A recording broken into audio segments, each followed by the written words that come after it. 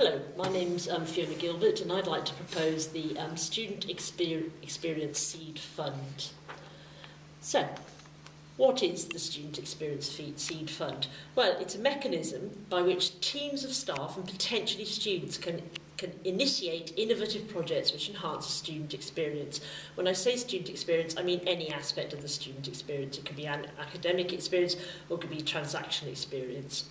Now, it's called a seed fund because the aim is to fund the seed of an idea, to germinate an idea, to trial an idea, and then to seed it as widely as possible. Now, of course, some will germinate and some won't, but a lot of people at least will have been engaged and motivated by the process. Why am I proposing a student experience seed fund? Well, I feel that if you have an idea for an innovative project which could enhance a student experience, and this is out with your workload remit, there's no alternative means of funding, so the project can't progress or it can't even begin. There used to be a fund through SESE, but that was to fund, I think, whole projects and often individual projects. But the seed fund I'm proposing is very different, as it only funds the start of the project with the aim of seeking further funding or ways to let the project grow afterwards.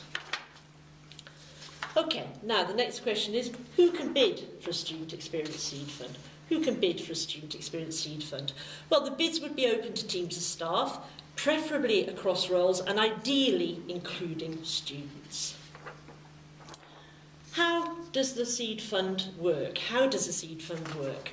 Well, it's the funding criteria. There's certain criteria for the funding. I'll give you some examples of these. So, for example, it has to be out. The project has to be out with your normal workload duties.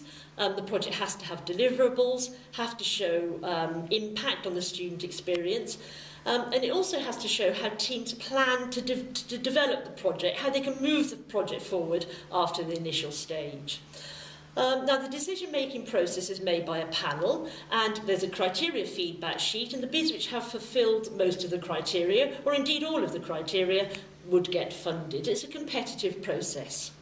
Funds can be used for numerous things, so for example, workload buyout, buying in expertise, technical support, and so on. So the question is, would it work? Would it work? Well, yes, because last year I piloted this in OBI. 8 bids were put forward and 2 pilots were funded.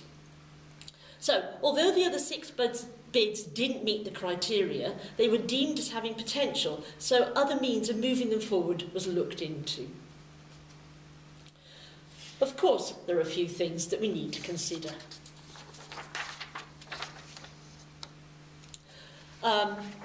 For example, funding, that's the biggest one to consider, but the funds will be quite small because it's only a seed fund.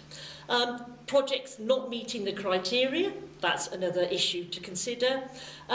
Projects eventually not moving forward is something that could be considered as well. However, I think that going through the process means that we still develop and learn something from it. Another thing to consider is how to grow the project after the seeding, across programme, across faculty, or would you seek external funding, and so on.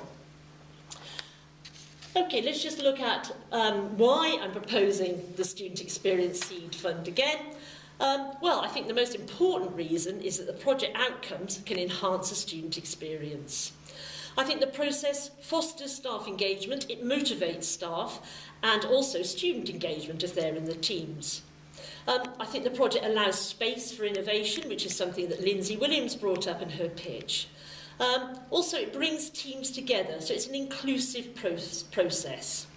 And if the projects germinate and grow, then teams or faculties or programmes or even Brooks can enhance reputation. So, thank you for listening to my bid for the Student Experience Seed Fund, and if you'd like any information about the pilot, please contact me. Thank you.